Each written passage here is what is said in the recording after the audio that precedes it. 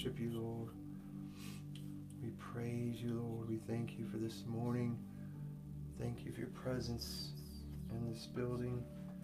We thank you, Lord, that we can be with you in your throne room.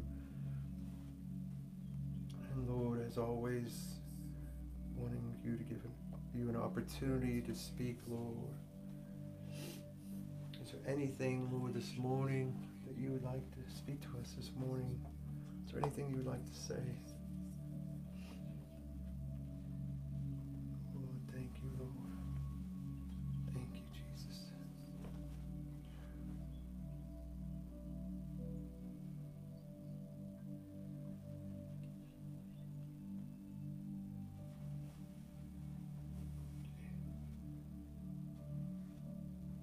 Just rest in peace.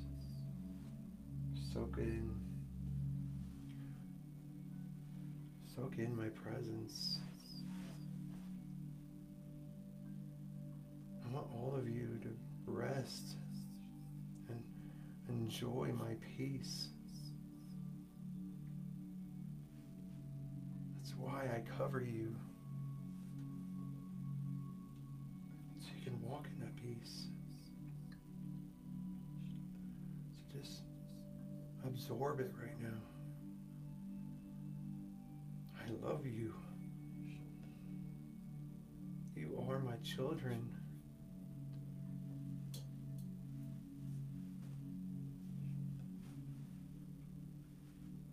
Don't fear or be dismayed. I am with you always.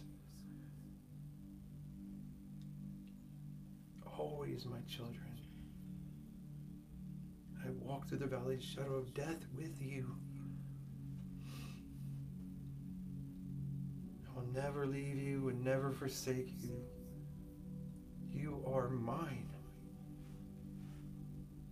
Trust in that. Believe in that.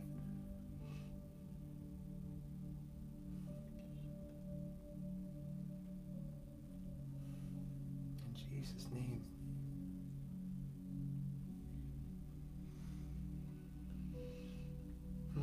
Thank you, Lord.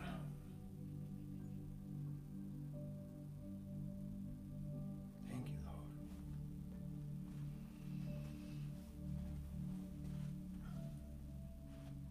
Well, good morning, church. So through praying and fasting, I've really been seeking the Lord for this week's message, and the Lord led me to this topic of discernment of spirits, or spiritual discernment. As I was praying, this is the direction that the Lord wanted to go, and I believe it is important. It is an important topic for us really to meditate on, to think about, and to bring forth of the spiritual discernment for us as Christians to reflect on. And with spiritual discernment, with personally in our own lives, corporately as a church, and prophetically, it's important to be able to discern the times and seasons, and as we are spirit-filled Christians, to understand and have some sort of discernment of what the Lord is doing in the times that we're living in. And today, this topic will be more on the teaching side than the preaching. And the first place I want to go is in the spiritual discernment. I really, oftentimes, many in the church community do not see issues clearly, or easily misled, or make decisions that are not biblical or not according to the Spirit of God. And discernment is like a physical sense, right? It's a physical sense, but it's heightened into the Spirit, into our spirit, as we understand the Word of God and as we walk with the Holy Spirit. To some measure is given as a gift, as we read in 1 Corinthians 12:10, as it states, discerning of spirits. And this chapter talks about the gifts of the Spirit, as we read in that chapter of 1 Corinthians 12, Verse 10, but we truly, we all walk in the same Spirit of God. And each of us should walk in a measure of this particular gift, as it's essential for our spiritual health, individually and corporately, as we are the body of Christ. And Psalm 119:66 teaches, teach me good judgment and knowledge, for I believe your commandments. And there's this guy that I was led to. He was an evangelist, and his name is Kenneth West. He was an evangelist in biblical Greek New Testament, a scholar. He puts it this way regarding this verse, regarding the discernment of spirits. He says, as far as 1 Corinthians 12:10, the Spirit giving forth of divine revelation, or divine revelations, and to another the correct evaluation of those individuals who gave forth divine revelations. It's interesting, isn't it? Discernment is the ability to make biblical judgments and distinguish between and to recognize the moral implications of different situations and a biblical course of action that is needed.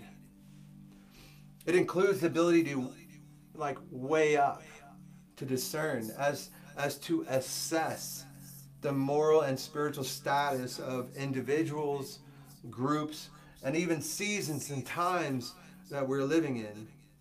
And one of the greatest examples that Jesus showed us was in John chapter 2.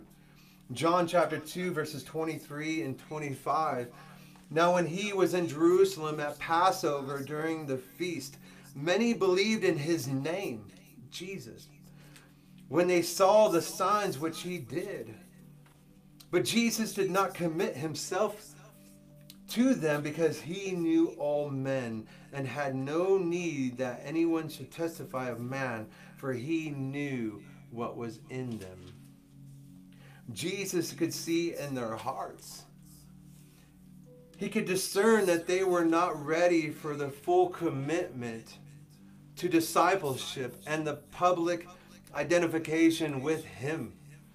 Jesus knew what was in the man.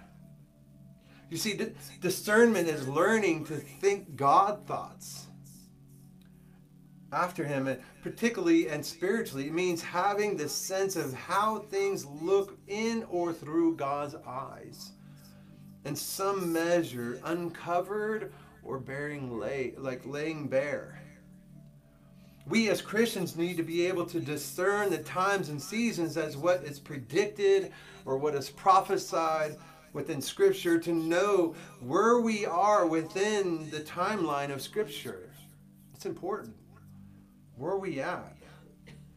Before the coming of Jesus in the Gospels, there was over 400 prophecies about his coming.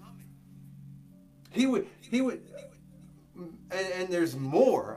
That's just a conservative amount of prophecies. And these prophecies of his coming would be like him being born in Bethlehem, in Micah 5:2, his virgin birth, in Isaiah 7:14, and that he would teach parables in Psalm 78:1 and 2, and his ministry would start in Galilee, as we read in Isaiah 9:1 and 2, and that he would be betrayed in Zechariah 11, verses 11 and 12, and that his triumphal entry in Zechariah 9 and verses 9 and 10. So these are just a few prophecies. If you were a scholar in those times of the Old Testament, a Pharisee, and wanting and expecting the Messiah to come, you would know these scriptures. You would know them, and you would have the ability to be able to discern the times and seasons they were in, and to be able to discern the coming of the Messiah. In John chapter 1, verses 44, Philip found Nathanael and said to him, "We have found him whom Moses and the law and also the prophets wrote, Jesus of Nazareth, the son of Joseph." And also Deuteronomy 18:15 states, "The Lord your God will rise up for you a prophet like me from your midst, from your brethren, and you shall hear him." Moses declared this prophecy about Jesus' coming and would rise up from among his brothers. Fully human, but also fully divine, as we read in Hebrews 2:14. And Peter declared that Moses' words were fulfilled in Acts chapter 3, verses 22 and 23. See, we know in reading the Gospels that there were disciples that believed in Jesus. We know that. And many others, but there were the Pharisees and the high priest that didn't believe. They didn't discern through the scriptures the coming of Jesus the Messiah. These scholars knew the Old Testament. They knew the scriptures. They knew the prophecies and the prophetic words of the coming of the Lord to come and to bring salvation. So what's the point of me bringing that up? They had religious spirit in them. It was so thick within some of the group of people within God's people that some had a hard heart or hard time discerning in Jesus and putting the two together. Or, Jesus' teachings or about him being the Messiah. Like we've talked about before, just like Nicodemus, the Pharisee. That he went to Jesus by night so he wouldn't be persecuted by the other Pharisees, by the other religious people in the temple, the church people. He went to Jesus at night. But at least he had a heart to go seek Jesus and to talk to him. And Jesus is teaching him about being born again, as we read in John chapter 3. And in verse 10, Jesus speaks to Nicodemus. In John chapter 3, verses 10 and 12, "And Jesus answered and said to him, You are a teacher of all Israel, and you do not know these things? Most assuredly I say to you, we speak of what we know and testify for what we have seen, and you do not receive our witness. If I have told you earthly things and you do not believe, how can I tell you heavenly things? You see, the concept that Nicodemus couldn't understand of the coming of the new was the coming of the new kingdom. The new kingdom age of the working of his Spirit, Jesus' Spirit, the Holy Spirit that was clearly taught in the Old Testament. And a teacher and leader, Nicodemus, should have known these things. That's why Jesus presented this to him. He should have known these things. If he couldn't grasp the earthly things that were plainly taught within the scriptures, how could he learn or grasp the heavenly things that only Jesus could reveal to him? The point I'm trying to make today is how many professing Christians can discern the times and seasons we're living in. How many nominal Christians are out there that have a failure to understand of the times and seasons we're living in today? That we are living in the last days. And that Christians are being taught. This is the question, okay? Are there Christians out there? Are those nominal Christians that we know that are out there, are they really being taught correct doctrine? Are they really being discipled? That's the question. And we need to be. One of the scriptures that the Lord brought up to me putting this together was Matthew chapter 22. And verses 1 through 14. I'm just going to read it. It says, this is the parable of the wedding feast. And again, Jesus spoke to them in parables, saying, the kingdom of heaven may be compared to a king who gave a wedding feast for his sons and sent his servants to call those who were invited to the wedding feast, but they would not come. And again, he sent out other servants, tell those who are invited, see, I have prepared my dinner, my oxen, my fat calves, and have been slaughtered, and everything is ready. Come to the wedding feast." But they paid no attention and went off, one to his farm and one to his business, while the rest seized his servants and treated them shamefully and killed them. And the king was angry, and he sent his troops to destroy those murderers and burn their city. And he said to his servants, "The wedding feast is ready, but those invited were not worthy. Go, therefore, to the main roads and invite to the wedding feast as many as you can find." And those servants went out to the roads and gathered all whom they found, both bad and good. So the wedding hall was filled with guests. But when the king came and looked at the guests, he saw there was a man who had no wedding garment. And he was speechless. And he said to him, "Friend, how did you get in here without a wedding garment?" And the man was speechless. Then the king said to his attendants, "Bound him with hand and foot and cast him into the outer darkness, into the place where there's weeping and gnashing of the teeth, for many are called, but few are chosen." Why? Is the Lord bringing up the scripture in this topic? Because it's important to have spiritual discernment, or spiritual discernment within our church, within the body of Christ. What is being taught? You see, this is part of walking in the gift of discernment, which all of us should have a portion of. What is the Spirit moving in within a church teaching? Why is that so important? Because this scripture we just read, it's all about salvation, making it to the wedding feast. Some believe they have read enough of the Bible and they think they know the road to salvation or the requirements to the wedding feast, and relying on a pastor that may or may not be teaching correct doctrine. And may I ask this question?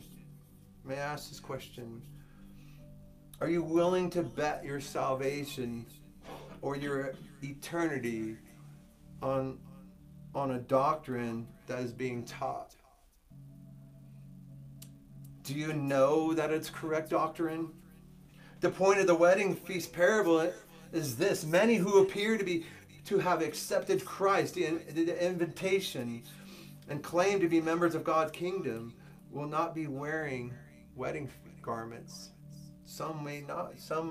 That's what the point is. Some will not have wedding garments, symbolizing a condition of spiritual preparation and readiness for the coming of the Lord. In other words, they do not possess true faith in Christ. They do not truly rely on Him and trust His word to guide their lives.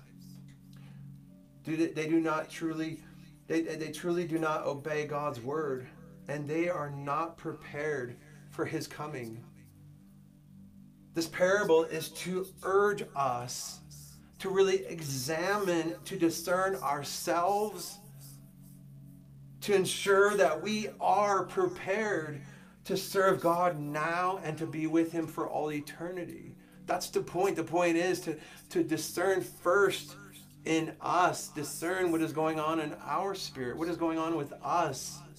Are we prepared if Jesus came tonight?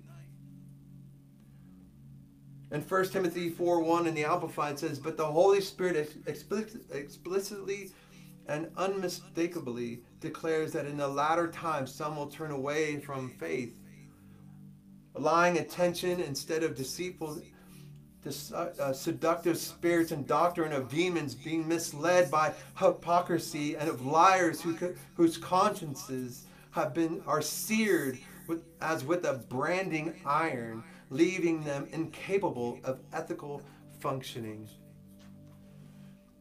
So there's an increasing popularity of unbiblical teaching that has infiltrated or perverted the church, which is the result of Satan,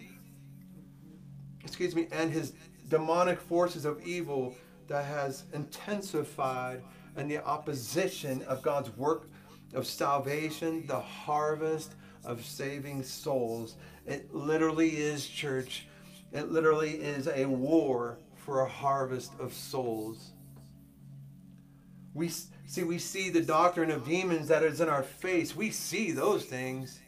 We see those things that are blunt and in our face. Same-sex marriage, the woke agenda, even a spirit of religion, we can even see that. But there are softer and hidden unbiblical teachings that are out there that are deceptive spirits moving within the church, like hyper grace, easy believism, legalism, universalism. Everyone's accepted. Or that's just to name a few, but there's more. And Acts chapter 4, verses 12 in the Amplified says, "And there is salvation in no one else, for there's no other name under heaven that has been given among people by which we must be saved. For God provided the world no alternative to salvation." And John chapter 14, verse 6 says, Jesus said to him, "I am the only way to God and the real truth and the real life, and no one comes to the Father but through me." There is only one way to salvation, and that is through Christ Jesus. And that is the case. As that is the case, then there is only one guide unto salvation, which is the Word. And He is the Word, Jesus. And as we read in John verses 1:1, "In the beginning, before all time, was the Word, Christ. And the Word was God," was with God, and the Word was God Himself. This is God. This is the only way to salvation.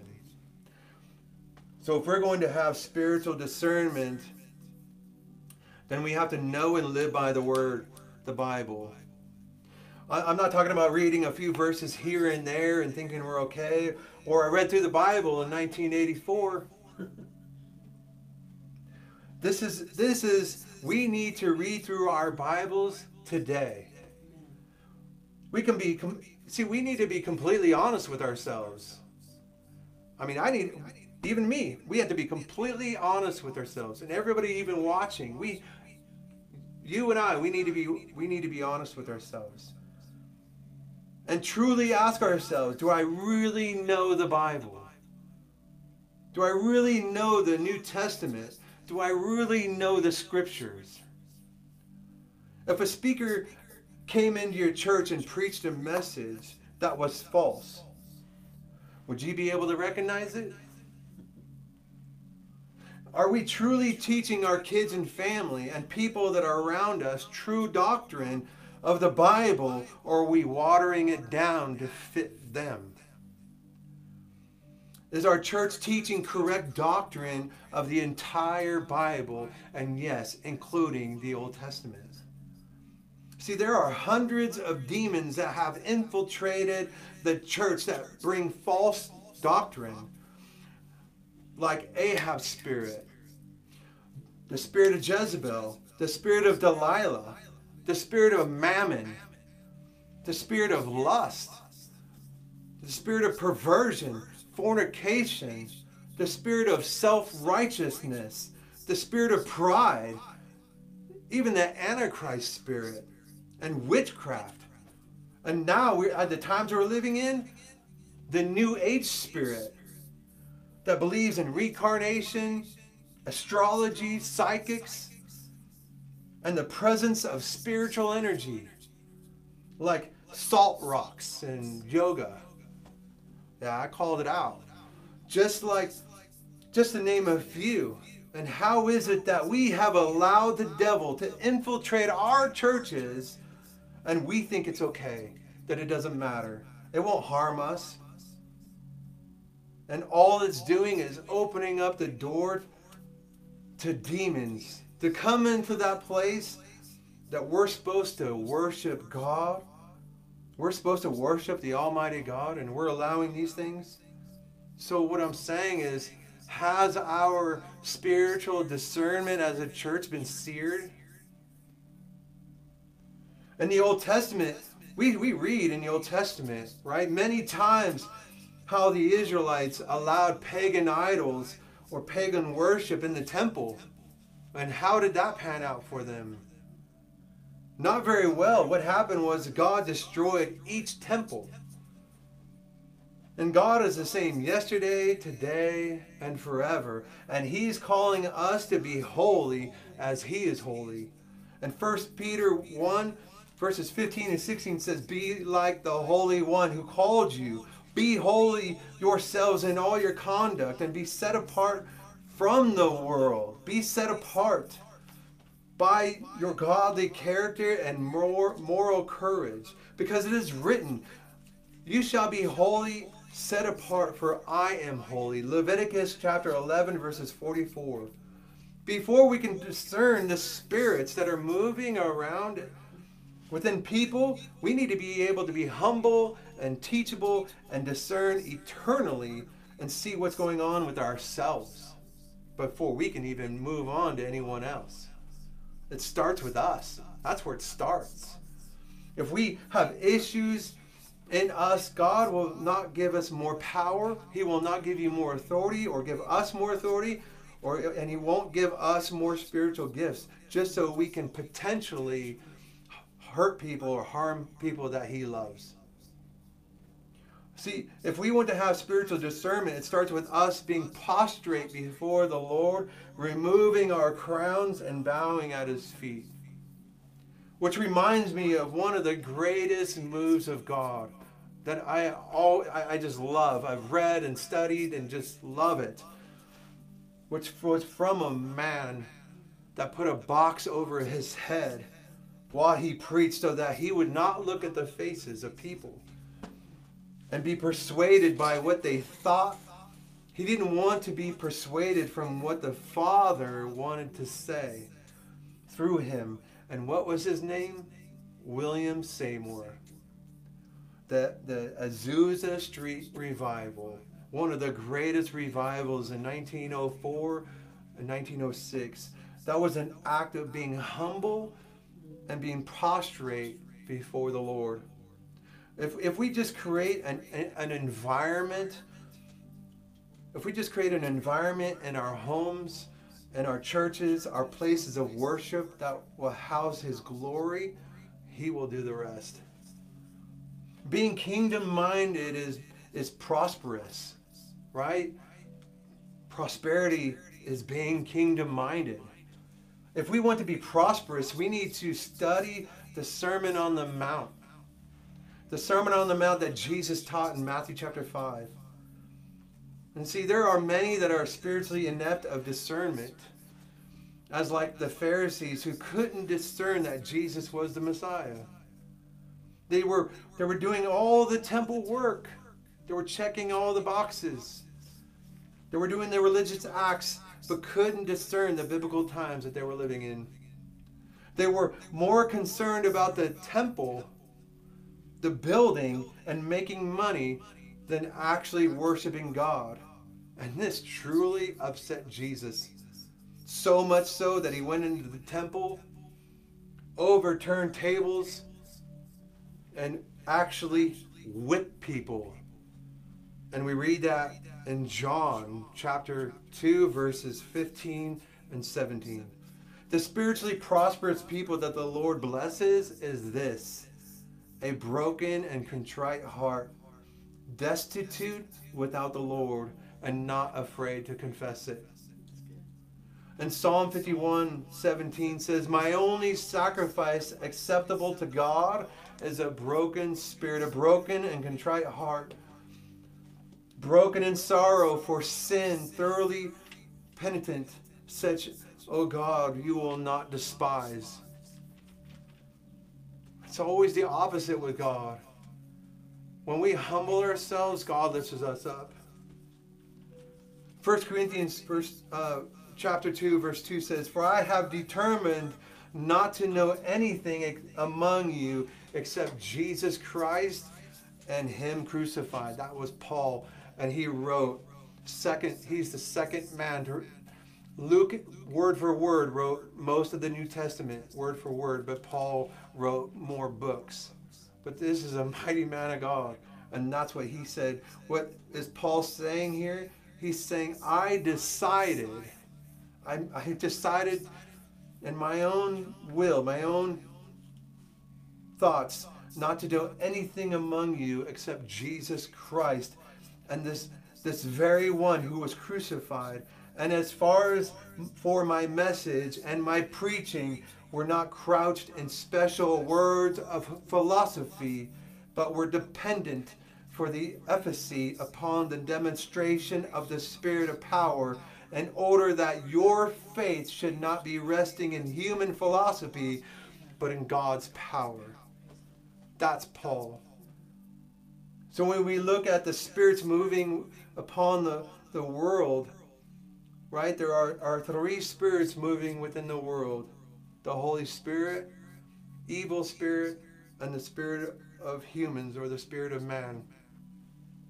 And we need to discern, and even in our own spirit, what our own desires are. What's discern our own heart for the world or for pleasing God. See, the Bible is real, and as we are claiming to be children of God, we shall look like him and talk like him and look like him and walk like him and talk like him, and as such our heart should be to please him. See, as we have settled these things out in this message, we've kind of built the foundation. Okay, we settled this out. Now it's walking in the footsteps of Jesus and walking in his spirit. And as we do, we'll have the ability to be able to see in the spiritual realm, to be able to discern what is going on in the spiritual realm, and to see it accurately, not from a twisted thinking or twisted heart that might be in us. As I stated, there are three spirits moving and active in the world: the Holy Spirit, evil spirit, and the spirit of man. And we need eyes to see what spirit is moving and operating in any given moment. But see, we have to lay the foundation of purity and holiness and really seeking the Lord and what is in us before we can move on to actually functioning correctly within any given spirit, or with any given gift, right? Paul had the ability to discern of the spirits, as we read in Acts chapter 16, verse 16. There was a woman possessed by a demon, acting as a seer, and she was speaking about Paul and Silas, and with their preaching of truth of salvation. She was speaking truth, but from the wrong spirit, a wrong evil spirit, shouting and marketing the gospel in such manner. So he commanded that spirit to come out. Paul discerned that the enemy was trying to use her as a seer to speak through her, that she would seem higher or lifted up than even Paul, or that she was hearing from God, but she wasn't. She was just working from knowledge, not from prophecy. We also need to discern the human spirit that is operating within a person, as in Jeremiah 28. Right? Not only do we need to discern evil spirits, what is functioning in the demonic realm, right? Like Paul did, as we just read. But we also need to be able to discern and function what's going on within a human spirit. As we read in Jeremiah 28, where the prophet Hananiah spoke falsely concerning the welfare of Israel, that God would restore Israel in 2 years and bring back all the vessels of the temple. And this is where Israel was about to be removed from Israel and go to Babylon for 70 years. But Hananiah was speaking from his own spirit. He wasn't speaking from the Holy Spirit, and Jeremiah picked up on it. Jeremiah to discern the spirit moving within Hananiah. And that it was only his own spirit, his flesh, not the Lord speaking, and told him, "You are making people believe in a lie." And the Lord said, "I will cast you from the face of the earth." Thus, this shows us how much we need to have the ability to discern the spirits operating within a person, especially within the prophetic realm, especially within the prophets. What spirit is moving in within that person? Is it a spirit of man, or is it actually the Holy Spirit? It's important because we like, especially in these days, we like to listen to the prophets. We like, what is the Lord saying? What is the Lord speaking? What is the next season? What is God doing? But do we have the ability to discern? Is that from the Lord, or is that the flesh of the man? And we also need to have the ability to discern the spirits operating in sickness. As we read in Luke 13, verse 11, "And behold, there was a woman who had a spirit of infirmity for 18 years and was bent over and could not rise herself. But when Jesus saw her, he called to him and said to her, 'Woman, you are loosed from that infirmity.' And he laid hands on her, and immediately she was made straight and glorified God." See, we need to learn and exercise and develop the discernment of spirits, and we need to develop, and how we develop it is through the Word of God. That's where we start. We start to develop it by the Word of God, and the Word of God is the way we receive revelation of the gifts of the Spirit, and prayer activates it. In 2 Peter verse 1, verse 2 says, "Grace and peace, that special sense of spiritual well-being, be multiplied to you in true intimate knowledge of God and of Jesus Christ." See, through the knowledge of the Lord, we receive the knowledge of everything that pertains to this life. Through His Word and our prayer life, we gain the knowledge of God. We gain the things that we do not know, and the ability to see in the spiritual realm. The Word, look at it this way, this Bible is fuel. This is fuel. We read it, we get revelation, we receive it and activate it. This is a fuel in our spirit. We absorb it into our spirit. And prayer is the ignition that is the power behind the Word. In 2 Corinthians 11, verses 14 and 15 says, "And no wonder, for Satan himself transforms himself into an angel of light. Therefore, it is no great thing that his ministers, demons, transform themselves into ministers of righteousness, whose end will be according to their work. Wolves in sheep clothing." So we must be aware, being sober, walking in the Spirit of God, about the nature and deceptiveness of evil. We must always pray and ask God for discernment and spiritual wisdom, because things are not always what they seem or appear to be. Particularly things that may seem to be good and innocent and pleasing and beneficial, as we read in our Bibles about Adam and Eve. That's where it starts, as we truly read about having spiritual discernment that apparently they didn't have.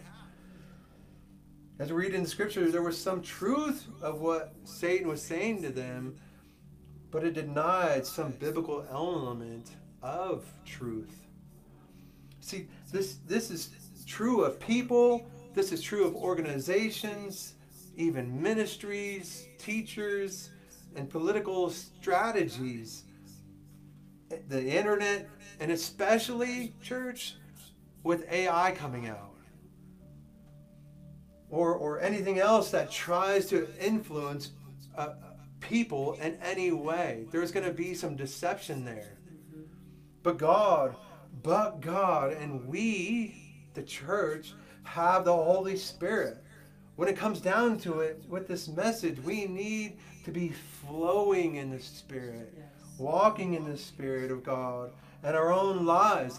And how do we achieve that? Holiness, consecration, humility, bowing down to the Lord's feet, taking our crowns off, being humble, being teachable, seeking the Lord with all our hearts, through the Word and in our prayer closet, in our prayer life. It's not just once and done.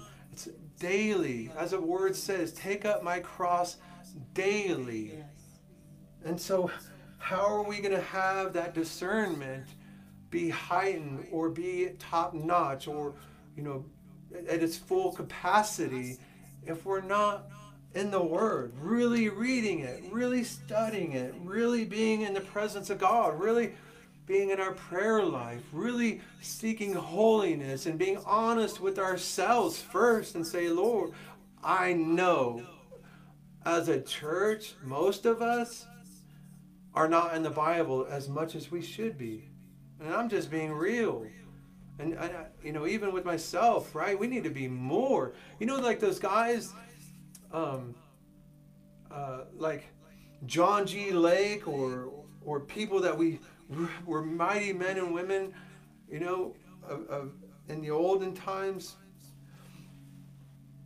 Miss Kuhlman, she was a mighty woman of God. What did they all have in common? Man, they were always with the Lord, as much as humanly possible. And we really need to be honest with ourselves and honest with the Lord.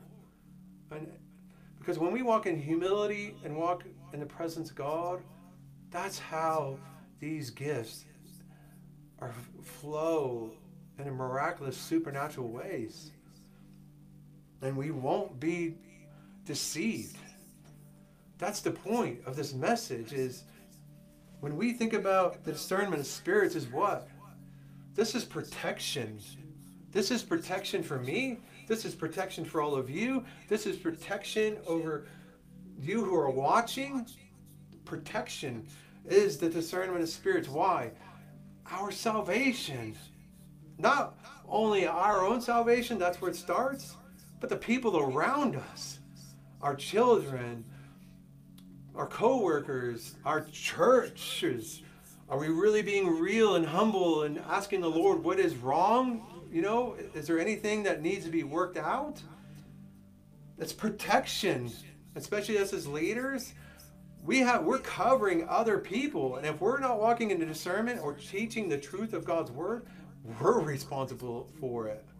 We are. The word says we will be held accountable for it. So this is just kind of like a warning word. Because why?